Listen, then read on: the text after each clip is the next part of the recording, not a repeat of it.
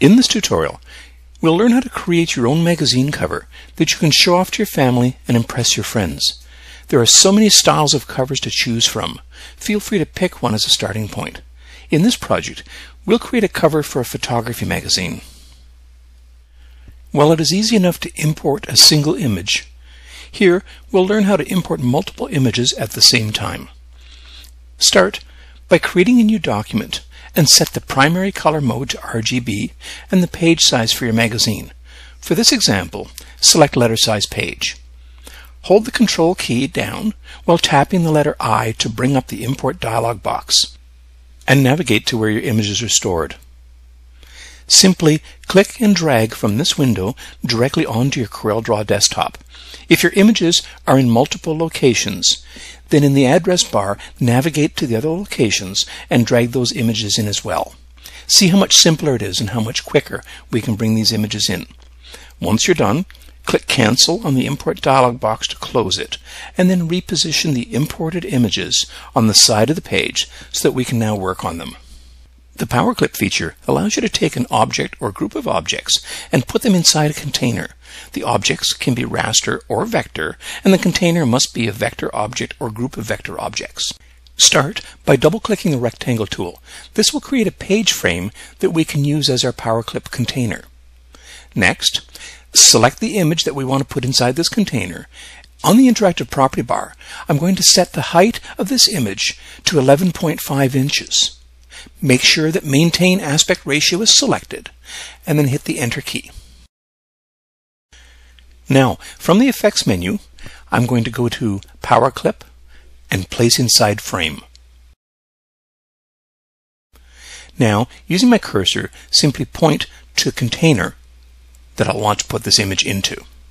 To edit this, again, from the Effects menu, down to Power Clip, and select Edit Power Clip. This allows me to reposition the image into the location that I want it. Once I've positioned it, and I'm happy with that, I'll simply go to my Crop tool and crop off the excess that I don't require. Once any of the modifications or positioning have been done, back to the Effects menu, down to Power Clip, and finish editing this level. Next, I'm going to create 3 rectangles for the other 3 images that will be used. 2 of them are 2 inches by 1.5, and one is 2 inches by 2 inches. Using the lock aspect ratio and the horizontal and vertical input dialog boxes allows me to accurately create the rectangles that I require for this project.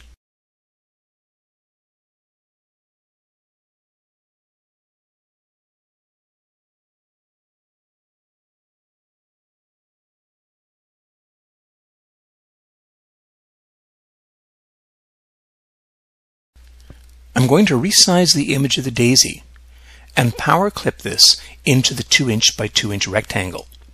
This time, select the flower image and right-click and drag the image on top of the rectangle until the cursor changes to what looks like a crosshair. Release the mouse button and then left-click on the option to power clip inside. To edit this, simply hold the Control key down and click on the container.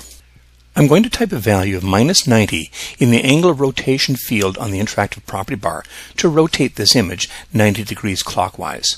Next, I'll resize it and position it exactly where I'd like it.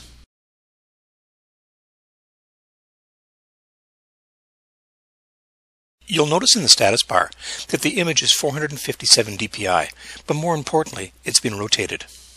There are some basic guidelines to follow when working with raster or bitmap images. Do not place one bitmap on top of another. Do not rotate a bitmap. And do not resize a bitmap by simply grabbing the resizing handles and moving them towards the center.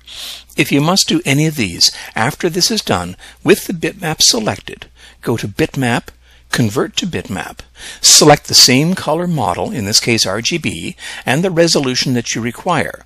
In this example, change the resolution from 512 dpi to 300 dpi. Failing to do this will cause longer print times and potentially larger files. To finish editing the power clip, simply Control-click outside of the container. Next, I'm going to go ahead and power clip the other images, and we'll return shortly. Okay, let's move on. Lenses change how an object or area beneath the lens appears. It does not actually change the properties and attributes of the object. You can apply lenses to any object, such as a rectangle, ellipse, closed path, or polygon. You can also change the appearance of artistic text and bitmaps. In this design, you'll learn how to create a simple transparency lens. From the toolbox on the left-hand side, select your rectangle and create a rectangle that is 2.5 inches across and 11 inches in length. You can verify the dimensions in the interactive property bar and fine-tune it up here. With the rectangle still selected, hold the Shift key down and click on the background image. Tap the letter R on the keyboard for right align, and now give the rectangle a solid black fill.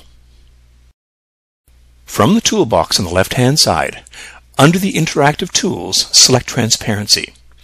On the Interactive Property bar, change the drop-down from None to Uniform. And now set the midpoint to 30. Next, position the three power-clipped images on top of the lens. And holding the Shift key down, select the images, and then hold the Control key down and tap the letter E. This will evenly space these images. Control G to group. And now with the Shift key held down, click on the lens itself and tap the letter C for center and E for even. Let's move on to creating the text. CorelDRAW deals with two types of text: artistic text and paragraph text. Artistic text is text that is typically used for signs, banners, headers, and titles. It is also used when creating logos and in other situations where the designer may need to modify the characters. Paragraph text is primarily used for what is referred to as body copy.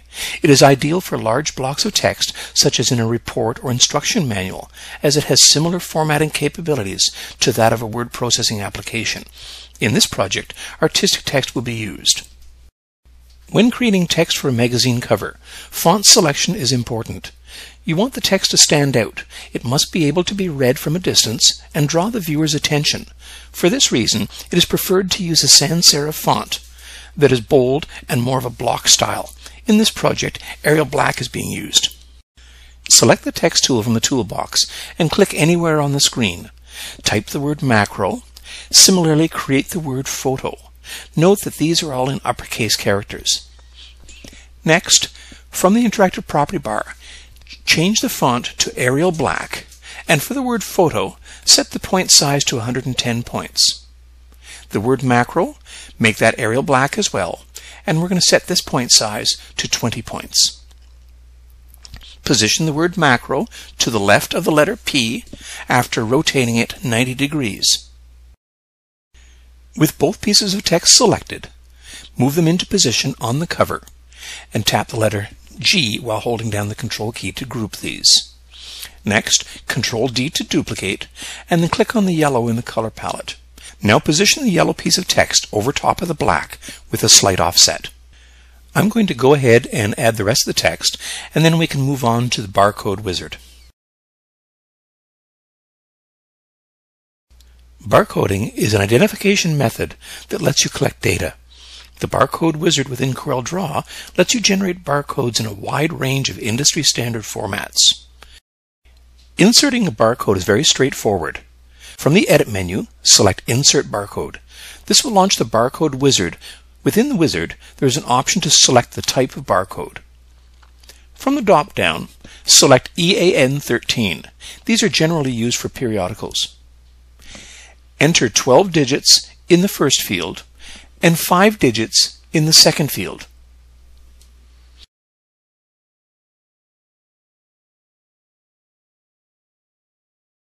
Then click Next. In the next panel, you have an option to adjust the properties based on industry standard guidelines. Leave all the settings as they are and just click Next. Now, depending on the type of barcode selected, there may be the ability to modify the text properties. In the case of EAN13 code, it is not possible. Simply click Finish. This will place the newly created code in the center of the page. Now it's simply a matter of moving it into position. Creating a magazine cover can be a lot of fun. Using a few simple tools in CorelDRAW and following some basic principles of design can make it very interesting and very rewarding.